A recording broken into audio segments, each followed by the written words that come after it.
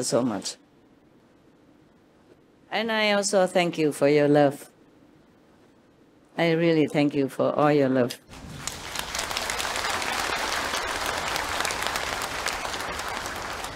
I feel it, and I love it, and I thank you.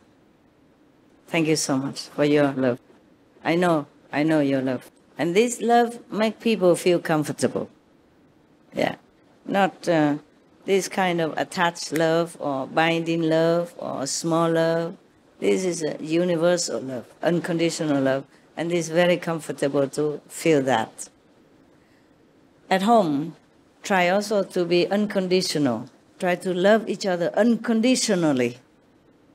Unconditionally doesn't mean you do not try to point out others' maybe mistakes, that there could be a better way to do.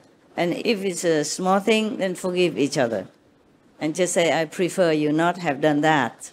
Yeah, but I still love you.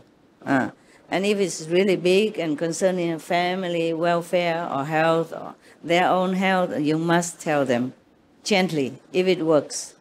If it doesn't work, then have to use a little bit less gentle way to do, but have to, okay? But still love unconditionally, okay? Right, always. That's the only love we should have. And that's the only love we should give, okay? I know you're nothing, but to do is difficult. Try. Every time you fail, try again until you succeed. We always have to try. When you first learn to write alphabet, were you able to write immediately? No, mostly we cannot. We have to copy the line that made by the teacher, and then slowly now you write like this. But nowadays we don't worry, we just type computer and print it out. Try to live like a Buddha, even though you have not yet realized your own Buddha nature. Try to live like one. Try, at least try. To think what the Buddha would do in this situation, what Jesus Christ would do in this situation, what other master would do in my situation. Try. And then slowly you can get it. And if you don't get it, at least you know you try. And you do not feel bad about yourself. I am trying. I'm just human. I'm trying my best.